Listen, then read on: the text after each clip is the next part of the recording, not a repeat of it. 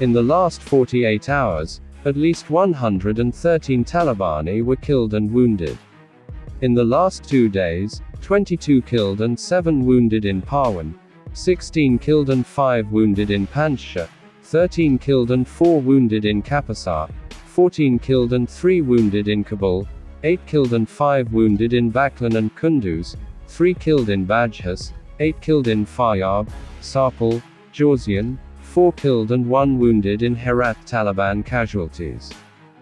A report by Rostam Roshanga, 18 Taliban insurgents were killed in an operation by resistance forces, in Jabal al-Sarraj district of Parwan province.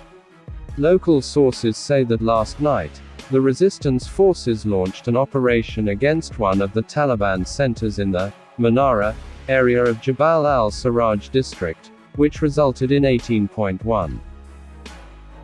Michael Waltz, a Republican in the U.S. House of Representatives, says, "The Taliban acted like a terrorist group."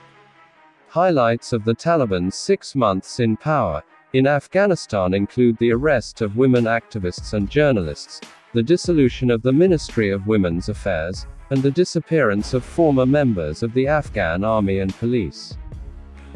Please like, share and subscribe our channel for the latest updates.